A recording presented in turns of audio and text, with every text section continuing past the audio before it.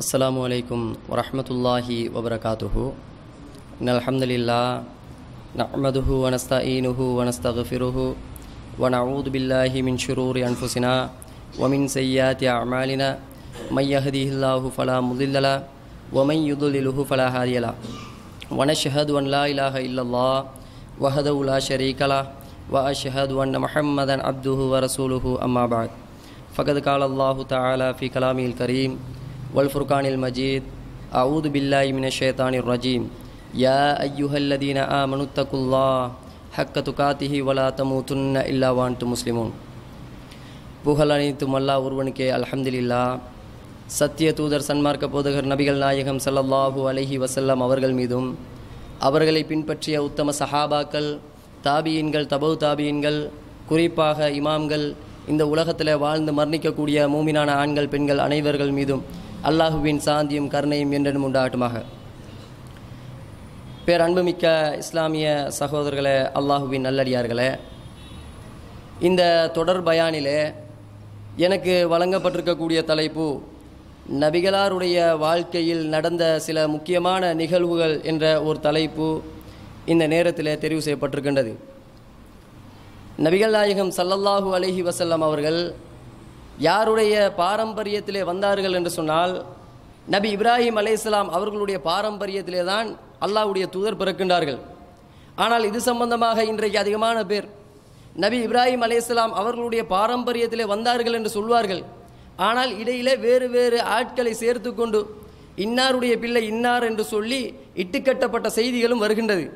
ஆனால் நபி இப்ராஹிம் அலைஹிஸ்ஸலாம் அவர்களுடைய பாரம்பரியத்தை நாம் பார்க்கும்போது, இப்ராஹிம் அலைஹிஸ்ஸலாத்தினுடைய மகன் இஸ்மாயில் அலைஹிஸ்ஸலாம், இஸ்மாயில் அலைஹிஸ்ஸலாத்தினுடைய அந்த பாரம்பரியத்திலே வந்தது தான் கினானா, கினானாவுடைய பாரம்பரியத்திலே வந்தது குரைஷ், குரைஷுடைய பாரம்பரியத்திலே வந்தவர்கள் தான் ஹாஷிம், ஹாஷிமுடைய அந்த பாரம்பரியத்திலே வந்தவர்கள் அப்துல் முத்தலிஃப், அப்துல் முத்தலிஃபுடைய மகன் அப்துல்லா. இந்த அப்துல்லாவுக்கும் ஆமினாவுக்கும் பிறந்தவர்கள் தான் நபிகள் நாயகம் ஸல்லல்லாஹு அலைஹி வஸல்லம் அவர்கள் என்ற செய்தியை நம்ம பார்க்குறோம். முதலாவது, நபிகள் நாயகம் ஸல்லல்லாஹு அலைஹி வஸல்லம் அவர்களுடைய வாழ்க்கையை நமக்கு இரண்டாக பிரிக்கலாம். ஒன்று எப்படி பிரிக்கலாம் என்று கேட்டால், நபி பட்டம் கிடைப்பதற்கு முன்னாடி இருந்த ஒரு வாழ்க்கை. நபிகள் நாயகம் ஸல்லல்லாஹு அலைஹி வஸல்லம் அவர்களுக்கு எப்போது நபி பட்டம் கிடைக்கின்றதோ அதற்கு முன்னாடி இருக்கக்கூடிய ஒரு வாழ்க்கை. இரண்டாவது வாழ்க்கையாக எதை நாம் பிரிக்க முடியும் என்று கேட்டால், நபி பட்டம் கிடைத்த பின்னாடி இருக்கக்கூடிய வாழ்க்கை. இப்போது நபி பட்டம் கிடைப்பதற்கு முன்னாடி உள்ள வாழ்க்கையை நாம் ஆராய்ந்து பார்க்கும்போது, சிந்தித்து பார்க்கும்போது அதற்கு துல்லியமான ஆதாரங்கள் கிடைக்காது. ஏனென்று கேட்டால், நபி பட்டம் கிடைத்த பின்னாடி வரக்கூடிய எல்லா செய்திகளுக்குமே ஆதாரபூர்வமாக நமக்கு கிடைக்கும். எப்போது அல்லாஹ்வுடைய தூதருக்கு நபி பட்டம் கிடைத்ததோ அதற்கு பிறகு அல்லாஹ்வுடைய தூதர் எப்படி நடந்தார்கள், எப்படி சிரித்தார்கள், எப்படி பழகினார்கள், எப்படி குடும்ப வாழ்க்கையில் ஈடுபட்டார்கள் என்றெல்லாம் துல்லியமான ஆதாரங்கள் கிடைக்கும். அந்த அடிப்படையில் நபி பட்டம் கிடைப்பதற்கு முன்னாடி உள்ள வாழ்க்கையை நம்ம பார்க்கும்போது வரலாற்று ரீதியாக சில தகவல்களை தான் நமக்கு எடுத்து சொல்ல முடியும். அந்த அடிப்படையில் பார்க்கும்போது நபிகள் நாயகம் ஸல்லல்லாஹு அலைஹி வஸல்லம் அவர்கள் எப்போது பிறக்கின்றார்கள் என்ற செய்தியை நாம் முதலில் தெரிந்து கொள்ள வேண்டும். கிறிஸ்துவுக்கு பின் 571 அல்லாஹ்வுடைய தூதர் பிறக்கின்றார்கள். இந்த காலகட்டத்தில் 571 அந்த கீ பிரிக்குது இல்லையா, இது ரசூலுல்லாஹ்வுடைய காலத்தில் இருக்கல, ஹிஜ்ரி ஆண்டும் ரசூலுல்லாஹ்வுடைய காலத்தில் இருக்கல. அப்போ இதுக்கு பிறகு இதை எப்படி இந்த செய்தியை ரசூலுல்லாஹ் பிறந்த காலமாக எடுத்து சொல்கின்றார்கள் என்று சொன்னால், நம்முடைய காலத்தில் கூட நம்ம சொல்லுவோம், ஏதாவது ஒரு சிறப்பான ஒரு காரியம் நடந்திருக்கும்னு சொன்னால், நம்முடைய மனதிலே பதிந்திருக்கக்கூடிய ஏதாவது ஒரு நிகழ்வு நடந்திருக்கும்னு சொன்னால் அந்த நிகழ்வை வைத்து தான் நாம் அதிகமாக பேசுவோம். இது கூட இன்றைக்கு நம்முடைய வளமையாக இருக்குது. உதாரணத்துக்கு சொல்வதாக இருந்தால், அந்த சுனாமி வந்துச்சு இல்லையா, இந்த சுனாமியை வச்சு நாம் இன்றைக்கும் பேசுகிறோமா இல்லையா? சுனாமிக்கு 2 நாளைக்கு முன்னாடி தான் என்னுடைய மகனுடைய திருமணம் நடந்துச்சு, என்னுடைய வாப்பா எப்போ மௌத்தாயினார்னு கேட்டால் சுனாமிக்கு பிறகு தான் மௌத்தாயினார், இதை நாம் வச்சு சொல்லுவோம். இது மாதிரி அன்றைக்கு என்ன பண்ணாங்கன்னு கேட்டால், இது மாதிரி முக்கியமான நிகழ்வுகளை வைத்து காலத்தை குறிப்பிட்டார்கள். அந்த அடிப்படையில் நபிகள் நாயகம் ஸல்லல்லாஹு அலைஹி வஸல்லம் அவர்கள் அந்த பிறந்த ஆண்டை சொல்லும்போது எப்படி சொல்வார்கள் என்று கேட்டால், யானை ஆண்டு, ஆமுல் ஃபீல் என்று சொல்லி சொல்வார்கள். இந்த யானை ஆண்டு என்று சொன்னால் என்ன, நமக்கெல்லாம் தெரியும், நாம் படித்திருக்கின்றோம். ஆப்ரஹாம் என்று சொல்லக்கூடிய அந்த ஒரு மன்னன் கஅபத்துல்லாவை இடித்து அழிப்பதற்காக வேண்டி யானை படையோடு வருகின்றான். ஆனால் அந்த நேரத்தில் அல்லாஹ் தாலா அந்த யானை படையை அல்லாஹ் தாலா அழித்த வரலாறை திருமறை குர்ஆனிலே சொல்லி காண்பிக்கிறான். அலம் தர கைஃப ஃபஅல ரப்புக பி அஸ்ஹாபில் ஃபீல் அலம் யஜ்அல் கைதஹும் ஃபீ தضلீல் வ அர்ஸல அலைஹிம் தைரன் அபாபில். அபாபில் என்று சொல்லக்கூடிய அந்த பறவைகள் மூலமாக, சிறிய பறவைகள் மூலமாக, சூடேற்றப்பட்ட கற்களின் மூலமாக அந்த யானை படையை நாம் அழித்தோம் என்று சொல்லி அல்லாஹ் தஆலா திருமறையில் சொல்லி காண்பிக்கின்றான். அப்ப இந்த வரலாற்று செய்தியை வைத்துக்கொண்டு ரசூலுல்லாஹ் பிறந்த ஆண்டு அந்த ஆமுல் ஃபீல், யானை ஆண்டில் தான் ரசூலுல்லாஹ் பிறந்தாங்க என்பதுக்கு வரலாற்று ரீதியாக துல்லியமான ஆதாரம் கிடைக்கின்றது. இது ஹாக்கிம்ல பதிவு செய்யக்கூடிய ஒரு செய்தி. இப்னு அப்பாஸ் ரலியல்லாஹு அன்ஹு அவங்க அறிவிக்கிறாங்க, உலித நபி ஸல்லல்லாஹு அலைஹி வஸல்லம் ஆமல் ஃபீல், நபிகள் நாயகம் ஸல்லல்லாஹு அலைஹி வஸல்லம் அவர்கள் அந்த ஆமல் ஃபீல் என்று சொல்லக்கூடிய அந்த ஆண்டில் தான் பிறந்தார்கள் என்று சொல்லக்கூடிய செய்தி ஹாக்கிம்ல பதிவு செய்யப்பட்டிருக்குது. அதே போல நபிகள் நாயகம் ஸல்லல்லாஹு அலைஹி வஸல்லம் அவர்கள் எந்த மாதத்தில் பிறந்தாங்க என்று பார்க்கும்போது அதுல சர்ச்சை கிடையாது. ரபியுல் அவ்வல் மாதத்தில் தான் ரசூலுல்லாஹ் பிறந்தாங்க என்பதற்கு வரலாற்று ரீதியாக தெளிவான ஆதாரம் கிடைக்கின்றது. அதுல உலமாக்களுக்கு மத்தியில, அறிஞர்களுக்கு மத்தியில எந்த ஒரு கருத்து வேறுபாடும் இருந்தது கிடையாது. ஆனா எதுல கருத்து வேறுபாடு வருதுன்னு கேட்டா, இந்த ரபியுல் அவ்வல் மாதத்துல பிறந்தாங்கன்னு சொல்லி எல்லாம் ஏற்றுக்கொள்றாங்க. எந்த தினத்துல பிறந்தாங்க, எந்த நாளில் பிறந்தாங்க என்பதுல சர்ச்சை வருது. சில பேர் சொல்றாங்க ரபியுல் அவ்வல் மாதம் பிறை 10ல் பிறந்தாங்க, இன்னும் சிலர் சொல்றாங்க பிறை 12ல் பிறந்தாங்க, இன்னும் சில அறிஞர்கள் சொல்றாங்க பிறை 15ல் பிறந்தாங்க, இன்னும் சிலர் சொல்றாங்க 18ல் பிறந்தாங்க. இப்படின்னு சொல்லி ஆளுக்கால் சில கருத்துக்களை சொல்லுகின்றார்கள். ஆனால் நபிகள் நாயகம் ஸல்லல்லாஹு அலைஹி வஸல்லம் அவர்கள் ரபியுல் அவ்வல் மாதம் பிறை 12ல் பிறந்தார்கள் என்பதற்கு நமக்கு வரலாற்று ரீதியாக தெளிவான ஆதாரம் கிடைக்கின்ற காரணத்தினால் அதை நாம ஏற்றிருக்கிறோம். அதே போல நபிகள் நாயகம் ஸல்லல்லாஹு அலைஹி வஸல்லம் அவங்க இப்ப ரபியுல் அவ்வல் மாதத்தில் பிறந்துட்டாங்க. அதே போன்று பிறை 12ல் பிறந்துட்டாங்க. எந்த நாளில் பிறந்தார்கள் என்பதை பார்க்கும்போது ரசூல் ஸல்லல்லாஹு அலைஹி வஸல்லம் அவர்கள் திங்கட்கிழமை பிறந்தார்கள் என்பதுக்கும் தெளிவான ஆதாரம் கிடைக்குது. அபு கதாதா ரலியல்லாஹு அன்ஹு அவங்க அறிவிக்கிறாங்க, அன்ன ரசூலுல்லாஹி ஸல்லல்லாஹு அலைஹி வஸல்லம் சுயில அன் சௌமில் இஸ்னைன், திங்கட்கிழமை நோன்பு வைக்கிறது சம்பந்தமா ரசூலுல்லாஹ்விட கேட்குறாங்க. அபு கதாதா ரலியல்லாஹு அன்ஹு அவங்க திங்கட்கிழமை அந்த நோன்பு வைக்கிற சம்பந்தமாக ரசூலுல்லாஹ்விட கேட்குறாங்க. ஏன்னு கேட்டால் நபிகள் நாயகம் ஸல்லல்லாஹு அலைஹி வஸல்லம் அவங்க வளமையாக வாரத்தில் 2 நோன்பு வைப்பாங்க. திங்கட்கிழமையும் வியாழக்கிழமையும் அவங்க தொடர்ச்சியாக வைப்பாங்க. அப்போ இந்த நோன்பை பற்றி ரசூலுல்லாஹ் இடத்துல கேட்கப்படுது. ரசூலுல்லாஹ் சொல்கிறாங்க, ஃபீஹி உலித்து வ ஃபீஹி உன்சில அலைஹ.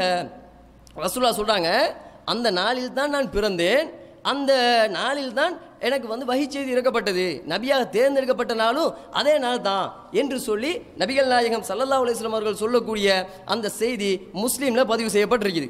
அப்போ ரசூலுல்லாஹ் திங்கட்கிழமை பிறந்திருக்கின்றார்கள் என்பதற்கும் ஆதாரபூர்வமான செய்தி கிடைக்குது. இப்போ அடுத்தது என்னன்னு கேட்டால் நபிகள் நாயகம் ஸல்லல்லாஹு அலைஹி வஸல்லம் அவர்களுடைய பெயர்கள். இது இன்றைக்கு நம்முடைய சமுதாயத்தில் இருக்கக்கூடிய அதிகமான பேருக்கு தெரியல. என்ன தெரியல, நாம் யார்கிட்டையாவது போய் ரசூலுல்லாஹ்வுடைய பெயரை சொல்லுங்கன்னு கேட்டால் முஹம்மது அந்த பெயரை நாம் சொல்லுவோம், அல்லது அஹ்மது இப்படி ஒரு பெயர் இருப்பதாக நாம் சொல்லுவோம். இந்த 2 பெயர் தான் நம்முடைய சமுதாயத்தில் அதிகமான பேருக்கு தெரிஞ்சிருக்குது. அல்லாஹ் கூட திருமறை குர்ஆன்ல 4 இடத்துல ரசூலுல்லாஹ்வுடைய பெயர் சம்பந்தமாக சொல்கிறான். அதில் ஒரு இடத்துல அஹ்மதுன்னு சொல்கிறான், மற்ற 3 இடங்களில் முஹம்மது என்று சொல்கிறான். அதே போல் நபிகள் நாயகம் ஸல்லல்லாஹு அலைஹி வஸல்லம் சொல்கிறாங்க, லி ஹம்ஸத்து அஸ்மாயின், எனக்கு 5 பெயர்கள் இருக்கின்றது. ரசூலுல்லாஹ்வுக்கு எத்தனை பெயரா? 5 பெயர். நாம தெரிஞ்ச பெயர் எது? முஹம்மது, அஹ்மது. ஆனால் ரசூலுல்லாஹ் என்ன சொல்கிறாங்க, எனக்கு 5 பெயர்கள் இருந்தது. அதில் அன முஹம்மதுன், எனக்கு முஹம்மது என்ற பெயர் இருந்தது. வ அஹ்மதுன், எனக்கு அஹ்மது என்ற பெயர் இருந்தது. இன்னொரு பெயர் மாஹி. மாஹி என்ற பெயர் நமக்கு எத்தனை பேருக்கு தெரியும்? ரசூலுல்லாஹ்வுடைய ஒரு பெயர் மாஹி. மாஹி என்று சொல்லி ரசூலுல்லாஹ் சொல்கிறாங்க. அதே போன்று ஹாஷிர், ரசூலுல்லாஹ்வுடைய இன்னும் ஒரு பெயர் ஹாஷிர். அதே போன்று ரசூலுல்லாஹ்வுக்கு இன்னும் ஒரு பெயர் இருந்தது ஆகிப். அப்போ பாருங்க, அஹ்மது, முஹம்மது, மாஹி, ஹாஷிர், ஆகிப், ரசூலுல்லாஹ்வுக்கு 5 பெயர்கள் இருந்ததாக நபிகள் நாயகம் ஸல்லல்லாஹு அலைஹி வஸல்லம் அவர்களே சொல்லக்கூடிய செய்தியை பார்க்குறோம். அப்போ இதெல்லாம் நாம் தெரிஞ்சுக்கொள்ளணும். ரசூலுல்லாஹ்வுடைய வாழ்விலே அந்த நபி பட்டம் கிடைத்த பின்னாடி நடந்த முக்கியமான தகவல் தெரிந்து கொள்வதற்கு முன்னாடி இது மாதிரி ரசூலுல்லாஹ்வுடைய பிறப்பு சம்பந்தமாகவும் நாம் தெரிஞ்சுக்கொள்ளணும், அவர்களுடைய பெயர்கள் சம்பந்தமாக தெரிஞ்சுக்கொள்ளணும். இன்றைக்கு கவலைக்குரிய விஷயம் என்ன தெரியுமா?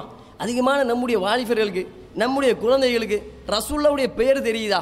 ரசூலுல்லாஹ்வுடைய பெயரை சொல்ல முடியுதா? இன்றைக்கு எத்தனையோ நடிகர்களுடைய பெயர்களை பாடமாக்கி வைத்திருக்கின்றார்கள். எத்தனையோ நடிகைகளுடைய பெயர்களை எல்லாம் பாடமாக்கி வைத்திருக்கின்றார்கள்.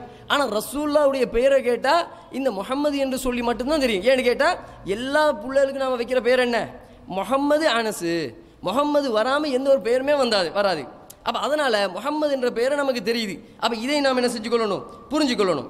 அடுத்தது நபிகள் நாயகம் ஸல்லல்லாஹு அலைஹி வஸல்லம் அவங்க பிறக்கும்போது எப்படி பிறக்கிறாங்க என்ற தகவலும் நாம் புரிஞ்சுக்கொள்ளணும். ஏன்னு கேட்டால் இன்றைக்கு ரசூலுல்லாவுடைய பெற்றோர்களை வைத்து இன்றைக்கு என்ன பண்ணுறாங்கன்னு கேட்டால் சிலர் இதை சிலாகித்து பேசுகிறாங்க. நபிகள் நாயகத்தினுடைய பெற்றோர்கள் சுவர்க்கத்துக்குரியவர்கள், நாம் பல ஆண்டு காலமாக அவங்க நரகத்துக்குரியவங்க என்று சொல்லி ஆதாரபூர்வமான செய்தியை சொல்லி தெளிவான செய்தியை சொல்லி நாம் பல தடவை சொல்லியும் கூட இன்றைக்கு மிம்பர் மேடைகளில் இன்றைக்கு ஏனைய உரைகளில் உலமாக்கள் கூட தப்பும் தவறுமா என்ன சொல்கிறாங்க? ரசூல்லா மீது ஒரு சிறப்பை உண்டாக்க வேண்டும் என்பதற்காக வேண்டி ரசூல்லாவுடைய பெற்றோர்கள் இருக்காங்க இல்லையா, இவங்க சுவர்க்கத்துக்குரியவங்க அப்படின்னு சொல்லி அவங்க கூட சொல்லக்கூடிய செய்தியை நம்ம பார்க்குறோம். நம்முடைய சமுதாயத்தில் இருக்கக்கூடிய பழக்கம் என்ன தெரியுமா? எதை எப்படி மரியாதை செலுத்த வேண்டும் என்பதை சரியான முறையில் புரியலை. இப்போ உதாரணத்துக்கு குர்ஆன் எடுங்களேன். குர்ஆனை எடுத்து பார்த்தோம்னு சொன்னால் இந்த குர்ஆனுக்கு எப்படிமா மரியாதை கொடுக்கணும் அப்படின்னு சொல்லி கேட்டு பாருங்க. தொட்டு முத்தமிடணும். இந்த குர்ஆனை வுளு இல்லாமல் நாம் தொடக்கூடாது. குர்ஆனுக்கு தூசி படாமல் தொடச்சி மேலே வச்சுக்கொள்ளணும். இதுதான் குர்ஆனுக்கு கொடுக்கக்கூடிய கண்ணியம், இதுதான் குர்ஆனுக்கு கொடுக்கக்கூடிய ஒரு மரியாதை என்று சொல்லி நம்முடைய சமுதாயம் புரிந்து கொண்டிருக்கின்றார்கள். உண்மையில் இதுதான் மரியாதையா? குர்ஆனுக்கு கொடுக்கக்கூடிய மரியாதை என்ன? குர்ஆனுக்கு கொடுக்கக்கூடிய மரியாதை நாம் குர்ஆனை தினந்தோறும் ஓதணும், அதை படிக்கணும், அதன்படி தங்களுடைய வாழ்க்கையை அமைத்து கொள்ளணும். இதுதான் குர்ஆனுக்கு கொடுக்கக்கூடிய மரியாதை. இதை புரிஞ்சு கொள்ளாமல் நம்முடைய சமுதாயம் இருக்கின்றார்கள். அதே போல் ரசூலுல்லாவுக்கு மரியாதை செய்ய வேண்டும் என்று சொன்னால் எப்படி செய்யணும்?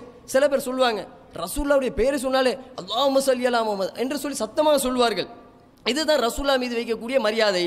அல்லது ரசூலுல்லாவுடைய பெயரை சொன்னால் ஸலவாத்து சொல்கிறது, அல்லது ரசூலுல்லாவுடைய பிறந்த நாளை கொண்டாடுறது, இது மாதிரி நாம் செய்தோம்னு சொன்னால் ரசூலுல்லாவுக்கு நாம் மரியாதை செய்தவர்கள் என்று சொல்லி நம்முடைய சமுதாயம் நினைத்து கொண்டிருக்கின்றார்கள். உண்மையிலே அதுதான் மரியாதையா? அது மரியாதை கிடையாது. எது மரியாதை என்று கேட்டால் உண்மையிலே ரசூலுல்லாவை நாம் விரும்புவதாக இருந்தால் அது மரியாதை எப்படி செலுத்தணும்? ரசூலுல்லாவுடைய வாழ்க்கை வழிமுறைகளை அணுவாக நாம் படித்து அதை பின்பற்றணும். அதை பின்பற்றும் போது தான் ரசூலுல்லாவை நாம் பின்பற்றுறோம், ரசூலுல்லாவை நாம் நேசிக்கிறோம் என்ற அர்த்தம் வரும். இது மாதிரி தான் இந்த செய்தியை நாம் எடுத்து பார்த்தோம்னு சொன்னால் ரசூலுல்லா மீது மரியாதை செலுத்த வேண்டும் என்பதற்காக வேண்டி, ரசூலுல்லாவுக்கு ஒரு நல்ல பெயரை எடுத்து கொடுக்க வேண்டும் என்பதற்காக வேண்டி ரசூலுல்லாவுடைய பெற்றோர்கள் சுவர்க்கவாதிகள் என்று சொல்லக்கூடிய செய்தியை பார்க்குறோம். இது உண்மையிலேயே பாருங்க, ஒரு சம்பவத்தை நபிகள் நாயகம் ஸல்லல்லாஹு அலைஹி வஸல்லம் அவங்கள ஒரு மனிதர் வர்றாரு, கேட்குறாரு, ஐன அபி, ரசூலுல்லாஹ் கேட்குறாரு, என்னுடைய தந்தை எங்கே இருக்கிறார்? ஏன்னு கேட்டால் அவர் இஸ்லாத்துக்கு வருவதற்கு முன்னாடியே அவருடைய தந்தை மரணிச்சிட்டாரு. எனவே கேட்குறாரு, ஐன அபி, என்னுடைய தந்தை எங்கே இருக்கின்றார் என்று கேட்கும்போது ரசூலுல்லாஹ் சொல்கிறாங்க, கால ஃபின்னார், அவர் நரகத்திலே இருக்கின்றார் அப்படின்ட்டு. இப்போ அவருக்கு சரியான கவலை வந்த மனிதருக்கு. ஏன் கவலை? என்ன பெற்றெடுத்த தந்தை நரகத்தில் இருக்கிறாரே, ரசூலுல்லாஹ் நரகம்னு சொல்லிட்டாங்களே அப்படின்னு சொல்லி கவலையோடு அவர் திரும்புகிறாரு. திரும்பும்போது ரசூலுல்லாஹ் கூப்பிட்டு சொல்கிறாங்க, இன்னி அபா வ அபாக ஃபின்னார், உன்னுடைய தந்தை மட்டுமல்லப்பா என்னுடைய தந்தையும் அதே நரகத்தில் தான் அப்படின்னு சொல்லி ரசூலுல்லாஹ் தெளிவாக சொல்கிறாங்க. உன்னுடைய தந்தை மாத்திரம் நரகத்தில் அல்ல, என்னுடைய தந்தையும் அதே நரகத்தில் தான் என்று சொல்லக்கூடிய செய்தி அனஸ் ரலியல்லாஹு அன்ஹு அவங்க அறிவிக்கிறாங்க. முஸ்லீமில் 302வது செய்தியாக பதிவு செய்யப்பட்டிருக்குது. அப்போ இதுலேருந்து நமக்கு என்ன புரியுது? ரசூலுல்லாவுடைய தந்தை நரகவாதி என்று தெரியுதா இல்லையா? இதை ரசூலுல்லாவே சொல்கிறாங்களா இல்லையா? இப்படி இருக்கும்போது நாம் ஏன் ரசூலுல்லாவுடைய தந்தை சுவர்க்கவாதி என்று சொல்ல வேண்டும் என்பதை புரிஞ்சுக்கொள்ளணும். அதே போல் இன்னும் ஒரு சம்பவத்தை பாருங்கள். நபிகள் நாயகம் ஸல்லல்லாஹு அலைஹி வஸல்லம் அவங்க அல்லாஹ் கிட்ட 2 கோரிக்கை வைக்கிறாங்க. ஒரு கோரிக்கை என்னன்னு சொன்னால், யா அல்லாஹ், என்னுடைய தாயுடைய கபரை ஜியாரத்து செய்ய வேண்டும், இதற்கு நீங்கள் அனுமதி வழங்க வேண்டும் அப்படின்னு சொல்லி அல்லாஹ் கிட்ட முதல் கோரிக்கை வைக்கிறாங்க. இரண்டாவது கோரிக்கை என்ன வைக்கிறாங்கன்னு கேட்டால், யா அல்லாஹ், என்னுடைய தாய்க்காக வேண்டி நான் பிரார்த்தனை செய்ய வேண்டும் அப்படின்னு சொல்லி ரசூல் ஸல்லல்லாஹு அலைஹி வஸல்லம் 2 கோரிக்கை வைக்கிறாங்க. இதில் அல்லாஹ் என்ன பண்ணா, ஒரு கோரிக்கையை ஏற்றுக்கொண்டான், இன்னொரு கோரிக்கை அல்லாஹ் மறுக்கிறான். எதை ஏற்றுக்கொண்டான்? கபரு ஜியாரத் செய்வதை அல்லாஹ் ஏற்றுக்கொண்டான். உங்களுடைய தாய்க்காக வேண்டி பிரார்த்தனை செய்வதை அல்லாஹ் தடுக்கின்றான். ஏன்னு கேட்டால் தாய் இணை கற்பிக்கக்கூடிய நிலைமையில மரணிச்சிருக்கிறாங்க. நம்முடைய இஸ்லாமிய மார்க்கத்தை பொறுத்த மட்டும் யாரெல்லாம் இணை கற்பிப்பார்களோ அவர்களுக்காக வேண்டி என்ன செய்ய முடியாது, ஒரு காலத்திலுமே பிரார்த்தனை செய்ய முடியாது என்ற திருமறை குர்ஆனே நமக்கு சொல்லி தருது. அப்போ அந்த அடிப்படையில் ரசூலுல்லாவுடைய தாய்க்காக வேண்டி பிரார்த்தனை செய்வதை அல்லாஹ் தடுத்து இருக்கிறான். அப்போ இதுலேருந்து என்ன புரியுது? ரசூலுல்லாவுடைய தாய்க்கே பிரார்த்தனை செய்யக்கூடாதுன்னு அல்லாஹ் சொல்கிறான்னு சொன்னால் அந்த தாய் நரகவாதின்னு புரியுதா இல்லையா? அப்போ இதை வைத்து ரசூலுல்லாவுடைய பெற்றோர்கள் நரகவாதிகள் என்பதை தெளிவாக நம்ம புரிஞ்சுக்கொள்ளணும். அடுத்தது என்னன்னு கேட்டால், பிறப்பை சம்பந்தமாக ரசூலுல்லாவுடைய பிறப்பு சம்பந்தமாக சுற்றி எழுதப்பட்ட கதைகள். உண்மையிலேயே இந்த கதைகளை பேசினாலே பல மாதங்களுக்கு நம்முடைய சமுதாயத்தை சிரிப்பு காட்டலாம், நம்முடைய சமுதாயத்தை அளவிக்கலாம். அந்த அளவுக்கு இட்டு கட்டப்பட்ட செய்திகள் நிறைந்து கிடக்கக்கூடிய காட்சியை பார்க்குறோம். ரசூலுல்லாவுடைய வரலாறு என்ற பெயரில், ரசூலுல்லாவுடைய முக்கியமான நிகழ்வு என்ற பெயரில் இது இப்படி இட்டு கட்டப்பட்ட செய்திகளை நாம் பார்க்கலாம். ரசூலுல்லா கூட என்ன சொல்கிறாங்க? மன் கதப அவ் முத்தஅம்மிதன் ஃபல்யதபவ்வஅ மக்அதஹு மினன் நார். என்னுடைய பெயரில் வேணுமென்றே யார் இட்டு கட்டுகின்றாரோ அவருக்கு நரகத்தில் ஒரு இடம் தங்குமிடமாக்கி கொள்ளட்டும் அப்படின்னு ரசூலுல்லா சொல்கிறாங்க. அப்போ இந்த நபிமொழிக்கு கூட பயம் இல்லாமல், அச்சம் இல்லாமல், எந்தவித அந்த அல்லாஹ்வுடைய அச்ச உணர்வு கூட இல்லாமல் இன்றைக்கு போகிற போக்குள்ள அப்படியே அள்ளி தெளிக்கக்கூடிய காட்சியை பார்க்குறோம்.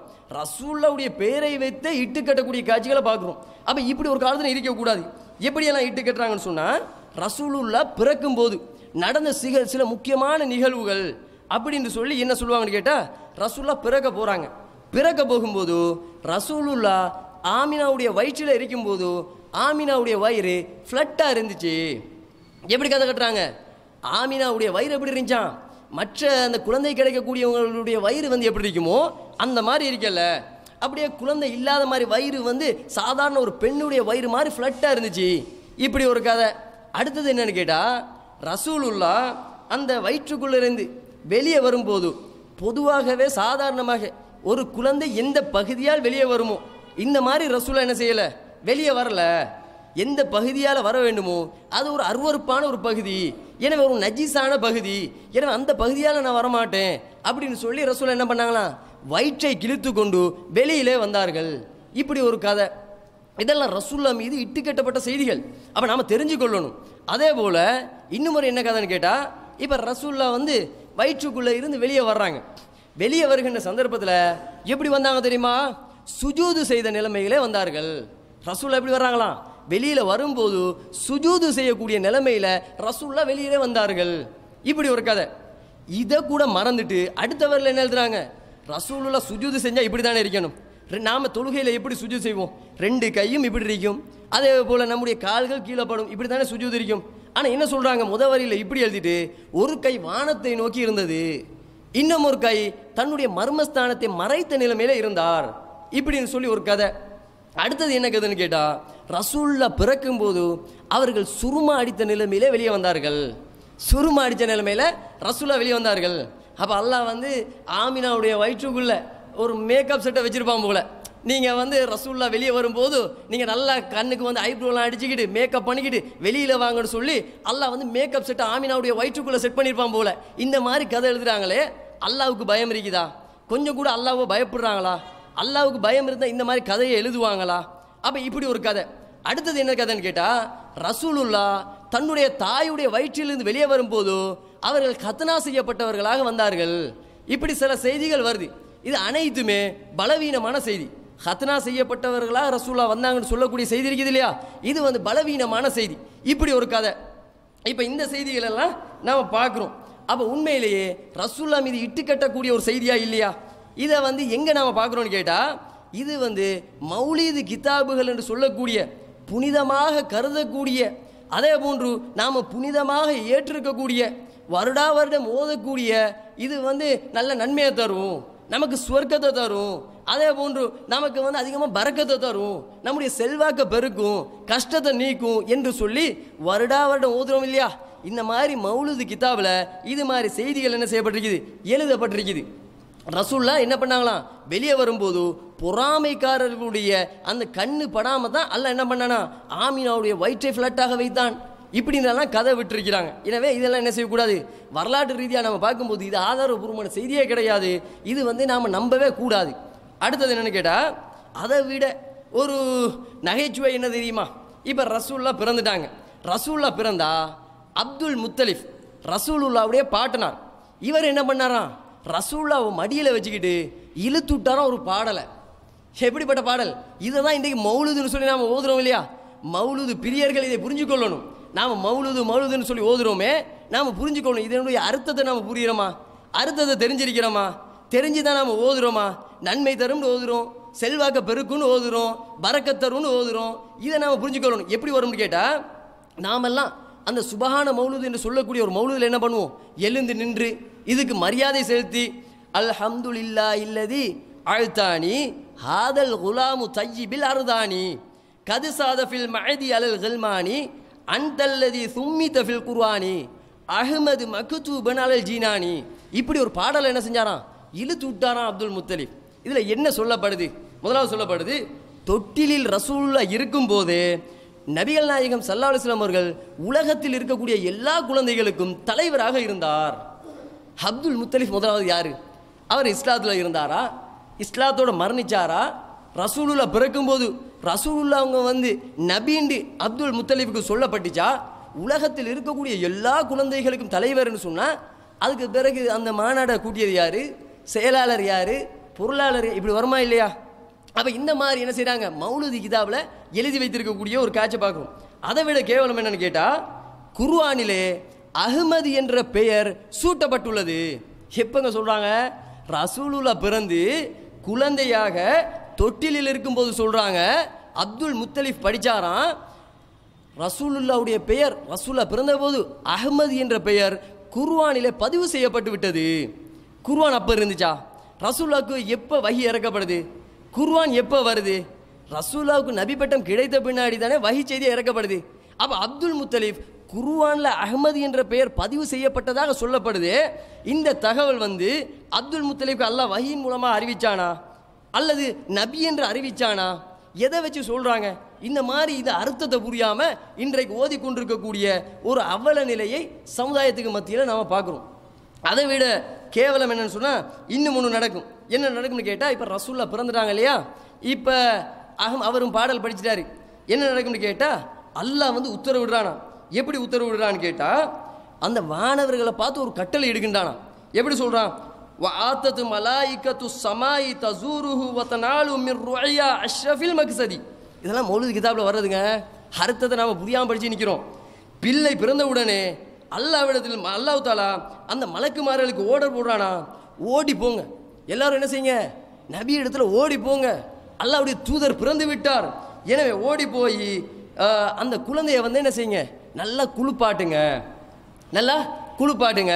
இப்படின்னு வந்து அல்லாஹ் என்ன பண்ணிட்டானா, அந்த மலக்குமார்களுக்கு ஓடரிட, அந்த வானவர்கள் வர, நல்லா குளிப்பாட்ட, அதுக்கு பிறகு ரசூலுல்லாவுடைய முதுகிலே ஒரு சீல் வச்சாங்களாம், முத்திரை இட்டாங்களாம். ரசூல் என்ற ஒரு முத்திரை இது கூட பதிவு செய்யப்பட்டிருக்குது.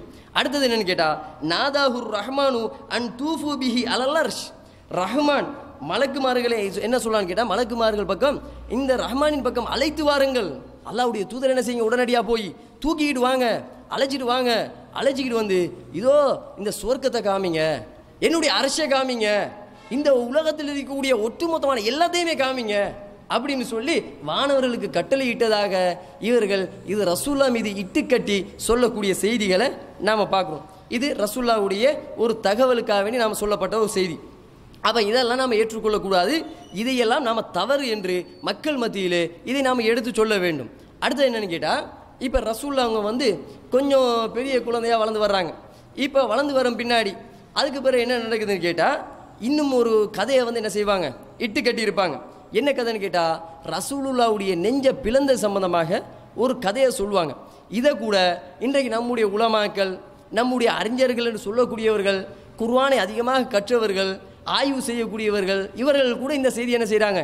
இன்றைக்கு சர்வ சாதாரணமாக மிம்பரில் சொல்கிறாங்க. சர்வ சாதாரணமாக இதை வந்து ஒரு கதையாக சொல்லி கொண்டு போகிறாங்க. உண்மையிலேயே இந்த செய்தி பலவீனமான செய்தி. என்ன செய்தி? எது பலவீனம் என்று நாம் பார்க்கும்போது, ரசூலுல்லாஹ் அவங்க வந்து சின்ன புள்ளகளோட விளையாடி கொண்டு இருந்தாங்களாம். விளையாடி கொண்டிருக்கும் போது இந்த நேரத்தில் ஜிப்ரீல் அலைஹிஸ்ஸலாம் என்ன செஞ்சாராம்? வந்தாராம். வந்து ரசூலுல்லாஹ்வுடைய அந்த இதயத்தை பிளந்தார். ஃபஸ்தஹ்ரஜல் கல்ப், நெஞ்சை பிளந்து இதயத்தை வெளியிலே எடுத்தார். ஃபஸ்தஹ்ரஜ மின்ஹு அலகதன், எடுக்கப்பட்ட இதயத்திலிருந்து ஒரு துண்டை எடுக்கிறார்.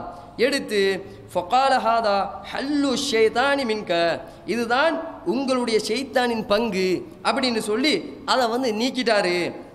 அதுக்கு பிறகு சும்ம கஸலஹு, அதுக்கு பிறகு எடுக்கப்பட்ட இதயத்தை ஜம்சம் நீரால் ஜிப்ரீல் அலைஹிஸ்ஸலாம் கழுவினார். சும்மல் அமு சும்மல் அதாஹு ஃபி மக்கானிஹி, பிறகு ஏற்கனவே இருந்த இடத்துல இருந்த மாதிரி என்ன செஞ்சிட்டாரு, ஃபிட் பண்ணிட்டு போயிட்டாரு. அல்லாஹ்வுடைய தூதர் சின்ன வயசுல நபி பட்டம் கிடைக்கல, நபியாக்கப்படலை. இந்த நேரத்தில் சின்ன பிள்ளைகளோடு விளையாடி கொண்டிருக்கிறாங்க. விளையாடி கொண்டிருக்கும் போது ஜிப்ரீல் அலைஹிஸ்ஸலாம் வர்றாங்க, வந்து இதயத்தை பிளக்குறாங்க. இதயத்தை பிளந்து அதில் இருந்து ஒரு துண்டை எடுக்கிறாங்க. எடுத்து இது ஷைத்தானுடைய ஒரு பங்குன்னு சொல்லி அதை வந்து தூக்கி வெளியில் போடுறாங்க. வெளியில் போட்டு ஜம்சம் நீரால் கழுவுறாங்க. கழுவிட்டு இதயத்தை ஃபிட் பண்ணுறாங்க. இதுக்கு பிறகு அந்த விளையாடி கொண்டிருந்த அந்த பிள்ளைகள் ஓடோடி தாயிடத்தில் போய், அந்த ஹலீமா என்று சொல்லக்கூடிய பாலூட்டிய தாய் இருக்காங்க இல்லையா, அவங்கள்ட்ட ஓடோடி போய் சொல்ல, அவங்க வந்து ஓடோடி வந்து பார்க்க ரசூலுல்லாஹ்வுடைய அந்த முகமெல்லாம் மாறி இருந்தது, அவங்களுடைய மேனி மாறி இருந்தது அப்படின்னு சொல்லி சொல்லக்கூடிய செய்தி நாம் பார்க்கணும். முதலாவது இந்த செய்தியை வந்து ஏன் ஏற்றுக்கொள்ள முடியாதுன்னு கேட்டால், இந்த செய்தியை அறிவிக்கக்கூடியது யார் தெரியுமா? அனஸ் ரலியல்லாஹு தஆலா அவங்க தான் அறிவிக்கிறாங்க இந்த செய்தியை. இது வந்து அனஸ் ரலியல்லாஹு தஆலா அவங்க வந்து அறிவிக்கிறாங்க. இந்த அனஸ் யார்? ரசூலுல்லாஹ் கிட்ட பணி புரிஞ்ச ஒரு ஆள். அனஸ் ரலியல்லாஹு தஆலா அவங்க வந்து ரசூலுல்லாஹ் கூட வேலை பார்த்த ஆள். அப்போ ரசூலுல்லாஹ் கூட வேலை பார்க்கும்போது அனஸ் ரலியல்லாஹு தஆலா வந்து சின்ன பிள்ளையாக இருந்தாங்க. அப்போ ரசூலுல்லாஹ் சின்ன பிள்ளையாக இருந்து விளையாடும் போது அனஸ் இருந்திருப்பாரா? அனஸ் ரலியல்லாஹு தஆலா இருக்கல. அப்போ இல்லாத ஒரு செய்தியை அனஸ் ரலியல்லாஹு தஆலா பார்த்த மாதிரி இந்த செய்தியை சொல்கிறாங்க. அடுத்தவங்கள்ட்ட கேட்டு இன்னார் எனக்கு சொன்னார் அப்படி சொல்லி இருந்தா அது கதை வேற. ஆனால் இவர் எப்படி சொல்றாரு? ரசூலுல்லாஹ் கிட்ட இருந்து நேரடியாக ரசூலுல்லாஹ் பார்த்த மாதிரி சொல்றாரு. ஜிப்ரீல் அலைஹிஸ்ஸலாம் வந்தார்கள், வந்து இந்த மாதிரி செஞ்சாங்கன்னு சொல்லி இந்த கதையை வந்து அப்படியே என்ன செய்றாரு, அனஸ் ரலியல்லாஹு தான் சொல்றாங்க. அப்போ அனஸ் ரலியல்லாஹு தான் அவங்க ரசூலுல்லாஹ் சின்ன பிள்ளையாக இருக்கும்போது இருக்கல, இல்லாத ஒரு செய்தியை இந்த அனஸ் சொல்றனால இந்த செய்தி ஏற்றுக்கொள்ள முடியாது. எனவே இது இட்டுக்கட்டப்பட்ட செய்தி என்று சொல்லி முதலாவது நிராகரிக்கணும். அடுத்தது என்னன்னு கேட்டா, இப்போ ஜிப்ரீல் அலைஹிஸ்ஸலாம் வந்தாங்க இல்லையா, வந்துட்டு இதயத்திலிருந்து ஒரு துண்டு எடுத்து போட்டு இது ஷைத்தானுடைய பங்குன்னு ஒதுக்குறாங்க. இப்போ நாம் எதை பார்க்கணும்னு சொன்னால், இப்படி தான் ரசூலுல்லாஹ் அவங்க வந்து ஷைத்தானோட வெற்றி பெறணுமா? ஷைத்தானிடமிருந்து வெற்றி பெறுவதாக இருந்தால் நபிகள் நாயகம் ஸல்லல்லாஹு அலைஹி வஸல்லம் அவங்க வந்து எப்படி வெற்றி பெறணும்? அவங்க வந்து அந்த ஷைத்தானிடத்துல இருந்து எப்படியாவது போட்டி போட்டு வென்றெடுக்கணும். இதுதானே வெற்றின்றது. அப்படி இல்லாமல் ரசூலுல்லாஹ்வுடைய இதயத்திலிருந்து அந்த ஷைத்தானுடைய பங்கை ஒதுக்கிய காரணத்தினால் ரசூலுல்லாஹ் பக்குவமாக இருந்தார்கள் என்று சொல்வது ஒரு சிறப்பா? உதாரணத்துக்கு சொல்வதாக இருந்தால், ஒருத்தர் வந்து சொல்றாரு, நான் வந்து 10 வருஷமா நான் வந்து புறமே பேசலை அப்படின்றாரு. இந்த நேரத்தில் நாங்களும் ஆச்சரியமாக பார்க்குவோம், என்னடா இந்த சமகாலத்தில் புறம் பேசாமல் ஒருத்தர் இருந்தாரா, 10 வருஷமாக புறமே பேசலையா அப்படின்னு சொல்லி வரலாற்றை தேடி பார்த்தா அது என்னன்னு பார்த்தா, பக்கத்தில் 10 வருஷமாக ஒருத்தருமே இருந்தில்லை. ஜெயிலுக்குள்ளே 10 வருஷமாக ஒருத்தருமே இருந்தில்லை, இவர் மட்டும் தனியாக இருந்திருக்காரு. அப்போ இவர் புறம் பேசியிருப்பாராம். ஒருத்தர் இருந்து புறம் பேசலைன்னு சொன்னால் அவர் உண்மையிலே சொல்கிறதுக்கு நியாயம் இருக்குது. அது இந்த சமகாலத்தில் இப்படி இருந்தாரான்னு புகழலாம். ஆனால் ஒருத்தருமே இல்லாத சந்தர்ப்பத்தில் புறம் பேசலைன்னு வருது. அப்போ இது மாதிரி ரசூலுல்லாஹ்வை நாம் எடுத்து பார்த்தோம்னு சொன்னால், ஷைத்தானுடைய தீங்குக்காக வேண்டி அல்லாஹ்கிட்டயே பிரார்த்தனை செஞ்சுருக்காங்களா இல்லையா? அல்லாஹ்கிட்டயே அவங்க பாதுகாப்பு தேடி இருக்கிறாங்க. எந்த அளவுக்குன்னு கேட்டால், ஒரு சந்தர்ப்பத்தில் ஆயிஷா ரலியல்லாஹு தஆலா அவங்க வந்து ரசூலுல்லாஹ்வோடு உறங்கி கொண்டிருக்கிறாங்க. தூங்கி கொண்டிருக்கும் போது ஆயிஷா நாயகி வந்து திடீர்னு நடு நிசையில் அல்லாஹ்வுடைய தூதர் எழுந்து போகிறாங்க. எழுந்து போகிறத ஆயிஷா நாயகி பார்த்துட்டு அவங்க ரோசம் வருது. ஆஹா, எனக்கு அல்லாஹ்வுடைய தூதர் ஒவ்வொரு மனைவிமாருக்கும் ஒவ்வொரு டேர்ன் வச்சுருப்பாங்க. அப்போ எனக்கு வழங்கப்படக்கூடிய இந்த டேர்ன் இன்னொரு மனைவி வீட்டுக்கு போகிறாங்களோ அப்படின்னு சொல்லி ஆயிஷா நாயகி பார்ப்பாங்க. இப்போ ரசூலுல்லாஹ் திரும்பி வரும்போது ஆயிஷா நாயகியுடைய முகங்கள் எல்லாம் மாறி இருக்கும், ரோஷத்தில் மாறி இருக்கும். இந்த நேரத்தில் ஆயிஷா ரலியல்லாஹு தஆலா அவங்கள பார்த்து கேட்குறாங்க ரசூலுல்லாஹ், அக்கது ஜாவுக்கி ஷைத்தானுக்கி, ஆயிஷாவே உனக்கிட்ட ஷைத்தான் வந்துட்டானா? இப்போ நாம் கேட்போம் இல்லையா, ஒரு கணவன் மனைவிக்கு மத்தியில் பிரச்சனை இருக்கும்னு வைங்களேன். உதாரணத்துக்கு மனைவியோடு நமக்கு பிரச்சனைன்னு சொன்னால், உனக்கு என்ன பைத்தியமா இப்படின்னு சும்மா பேச்சு வழக்கில் கேட்போம் இல்லையா, இது மாதிரி ரசூலுல்லாஹ் கேட்குறாங்க, உனக்கிட்ட ஷைத்தான் வந்துட்டானா அப்படின்னு சொல்லி. இந்த நேரத்தில் அவங்க சொல்கிறாங்க, நான் காலத் யார் ரசூலுல்லாஹ், அவன் மைய ஷைத்தானும், என்னிடம் ஷைத்தான் இருக்கின்றானா, என்ன சொல்கிறீங்க அப்படின்னு சொல்லி அவங்க கேட்டு, கால நான் மாக்க, ஆம் என்னிடத்தில் ஷைத்தான் இருக்கிறான், உங்கள் இடத்துல ஷைத்தான் இருக்கிறானா? திரும்ப அவங்க விட்டு கொடுக்காம கேட்குறாங்க, ஆமாம் என்னிடத்துல ஷைத்தான் வந்துட்டான், உங்கள் இடத்துல ஷைத்தான் இருக்கிறானா என்று கேட்கும்போது ரசூலுல்லாஹ் சொல்கிறாங்க, ஆமாம் எனக்கிட்டையும் ஷைத்தான் இருக்கிறான் தான், ஆனால் மற்ற மனிதர்களை விட எனக்கு வந்து கொஞ்சம் பாதுகாப்பு வழங்கப்பட்டிருக்குது. ஏனைய மனிதர்களை விட ஷைத்தானிடம் ஓரளவு நான் பாதுகாப்பு பெற்றிருக்கிறேன். அப்படின்னு சொல்லி நபிகள் நாயகம் ஸல்லல்லாஹு அலைஹி வஸல்லம் அவர்கள் சொல்லக்கூடிய செய்தி முஸ்லீமில் 5422வது செய்தியாக நாம் பார்க்குறோம். அதே போல் 23வது அத்தியாயம் 97வது வசனம் 98வது வசனத்தில் கூட அல்லாஹ் என்ன சொல்கிறான்னு கேட்டால், வக்குல் ரப்பி அவுதுபிக மின் ஹமசாத்தி ஷைதான், ஷைத்தானை விட்டும் பாதுகாப்பு தேடி என்னிடம் பிரார்த்தனை செய்யுங்கள் என்று அல்லாஹ் சொன்னதாக நபிகள் நாயகம் ஸல்லல்லாஹு அலைஹி வஸல்லம் அவங்க ஷைத்தானுக்காக வேண்டி அல்லாஹ் இடத்துல பாவ மன்னிப்பு தேடுறாங்க, பாதுகாப்பு தேடுறாங்க என்ற இது செய்தி குர்ஆனில் பதிவு செய்யப்பட்டிருக்குது. அப்போ அல்லாஹ்வே என்ன சொல்கிறான்னு கேட்டால், முகமதே ஷைத்தானிடம் பாதுகாப்பு தேடுங்கன்னு சொல்லி நபிகள் நாயகத்தை அல்லாஹ் ஏன் கட்டளையிடுறான்? கட்டளை ஷைத்தானுடைய அந்த பங்கை எடுத்து போட்டிருந்தா இப்படி பிரார்த்தனை செய்யணுமா, இப்படி ஷைத்தானிடத்தை பாதுகாப்பு தேடணுமா? அப்போ இதுலேருந்து நமக்கு என்ன புரியுதுன்னு கேட்டால், ஷைத்தானிடம் அந்த துண்டை எடுத்து போட்டாங்கன்னு சொல்லப்படுது இல்லையா? எனவே இதன் மூலமாக ரசூலுல்லாஹ் மீது இட்டுக்கட்டப்பட்ட ஒரு செய்தி என்பதை இதில் இருந்து நாம் புரிஞ்சுக்கொள்ளணும். அந்த அடிப்படையில் நபிகள் நாயகம் ஸல்லல்லாஹு அலைஹி வஸல்லம் அவர்களுடைய வாழ்க்கையில் நடந்த மிக முக்கியமான வரலாறுல இது ஒரு வரலாறு. ரசூலுல்லாஹ்வுடைய பிறப்பை வைத்து ஏராளமான இட்டுக்கட்டப்பட்ட செய்திகள் சொல்லப்பட்டிருக்குது. இதையெல்லாம் நாம் புரிஞ்சுக்கொள்ளணும். அதே போன்று வரலாற்று ரீதியாக எதுவெல்லாம் ரசூலுல்லாஹ் பிறந்தது சம்பந்தமாக நமக்கு வரலாற்று ரீதியாக தகவல் கிடைக்கின்றதோ அந்த தகவலை மாத்திரம் நாம் எடுத்துக்கொண்டு ஏனைய அம்சங்கள் எதெல்லாம் இட்டுக்கட்டப்பட்டு வருதோ அதை அனைத்தையுமே நாம் ஏற்றுக்கொள்ளக்கூடாது. எனவே இன்ஷா அல்லாஹ் இதனுடைய தொடரை எதிர்வரக்கூடிய வாரங்களில் ரசூலுல்லாஹ்வுடைய நபிகள் நாயகத்தினுடைய அந்த சில முக்கியமான தருணங்கள், ரசூலுல்லாஹ் அவர்களுடைய அந்த வஹிக்கு பின்னாடி நடைபெற்ற சம்பவங்கள் போன்ற சம்பவங்களை தொடருரையாக இன்ஷா அல்லாஹ் எதிர்வரக்கூடிய காலங்களில் நாம் பார்த்து அதில் படிப்பினை பெறுவோம் என்று கூறி என்னுடைய உரையை முடித்துக் கொள்கின்றேன். வ ஆகிரு தஅவானா அல்ஹம்துலில்லாஹி ரப்பில் ஆலமீன். அஸ்ஸலாமு அலைக்கும் வரஹ்மத்துல்லாஹி வபரகாத்துஹு.